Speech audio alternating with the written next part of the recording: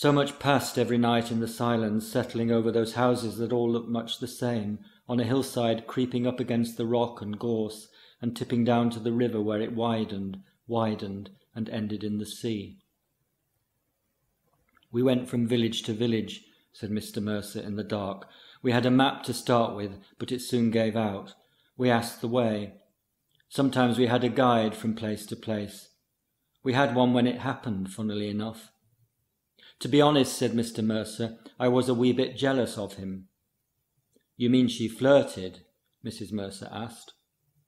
"I mean they had the language and I was only learning still and couldn't always follow. They laughed a lot. They made some jokes I couldn't understand. Also they went ahead a bit more than they needed to, perhaps. Or perhaps I let them. Perhaps I lagged behind on purpose and let them go ahead. I don't know why. We were on a path around a slithery purple rock and the glacier on the right of us below. They were laughing. I must have let them go ahead. Then the path went round the rock face left and they were out of sight. Last sound but one I heard from her was laughter when she was already gone out of sight. And the very last, her scream. When I got there she'd gone and the guide was looking down. His face was dirty yellow, I remember. "Was she a blonde?" Mrs. Mercer asked. "No," said Mr. Mercer. "Her hair was black." "I thought she'd be blonde," said Mrs. Mercer, "being German." "No," said Mr. Mercer. "I told you when I told you the whole story. Her hair was like yours, black." "Like mine," said Mrs. Mercer.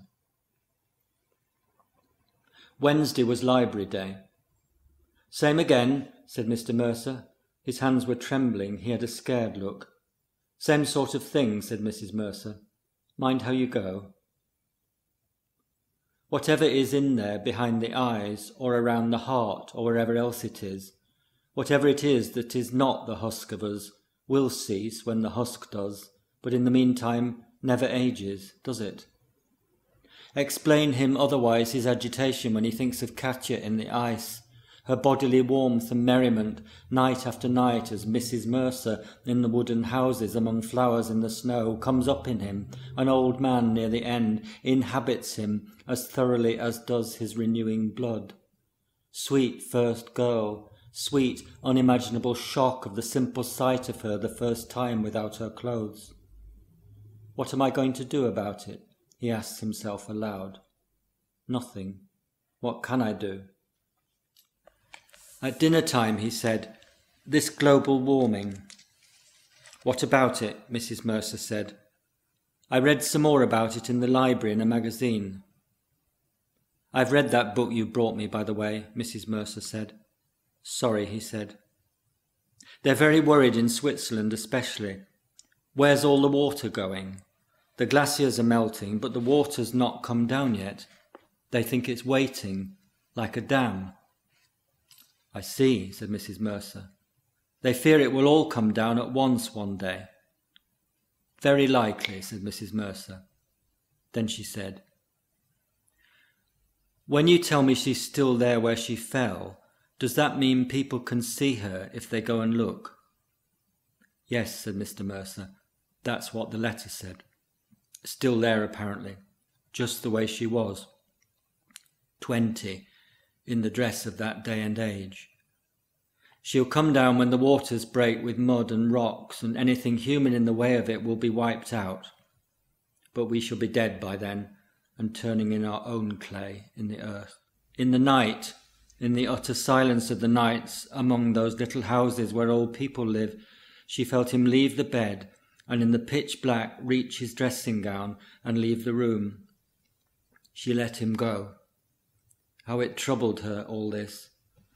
Not much to ask, peace of mind at night and a bit of ordinary cheerfulness in the day, some conversation, something to laugh about and doing nobody any harm, and not all this.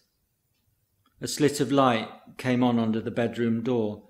She heard him fishing about above his head with the stick, tap, tap, for the hook to fetch the trap door down and the ladder on it to mount into the loft. He'll break his neck. But she heard the steps creak and the gasps of his exertion as he got up there. He'll freeze to death. How cold it was in the space under the roof, under their little living space, bitter cold and draughty, where they stored the past, its bulk and minutiae, in boxes, parcels, bags, or sagging shelves, in hidey-holes diminishing with the rafters. She heard him on the ceiling above the bed, rooting around, the slithering of cartons, heard the efforts, then silence. She slept, woke in a sudden terror over his absence still, stood in her nightie at the foot of the ladder, cold even there, calling up to him, till finally he showed himself, wrapped up and shivering, without his teeth, leaning over the hole, his face a blue-grey with the cold and grief. He leaned down over the hole, above her upturned face, its halo of thin silver hair, and tried to say nothing to worry about, but couldn't, and made a gibbering noise. The photos clutched two-handed against his heart. He slept late and shuffled in without a shave. His hand was shaking. She poured his tea. "That's enough now," she said. "Yes," he said. But asked could she remember where she had put the big atlas. "I just want to look," he said. "Under the sofa, since it was more wide than fat." "And my boots," he said.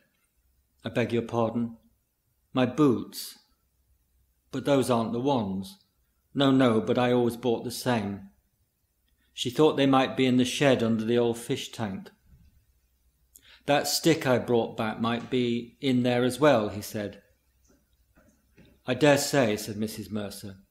"And will you make an appointment and get something to quieten you down?" He had found the photos in a book of hers he was carrying for her in his rucksack when she went ahead with the guide and out of sight fell down through the snow into a crack in the glacier. It was a book of poems in Gothic script with a Nazi eagle stamped on the inside cover. In the pages were some gentians, flat and nearly black, but blue if you looked long enough, an eternal blue.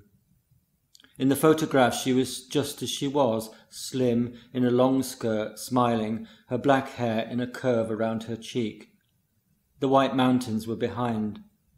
The paths she stood on to be photographed often looked vertiginous, but were safe enough in reality, until the last one. They were heading south, more or less, trying to find a way into Italy, as she said she had always wanted to. Her idea was there would be a last big climb up very high, where it would be hard to get your breath, and after that all the streams would run the other way, and they would run down with them, getting warmer and warmer through an unbelievable profusion of flowers, and before long they would see the vines, and that would be Italy. But some days they forgot where they were going, and if a place was nice, they stayed.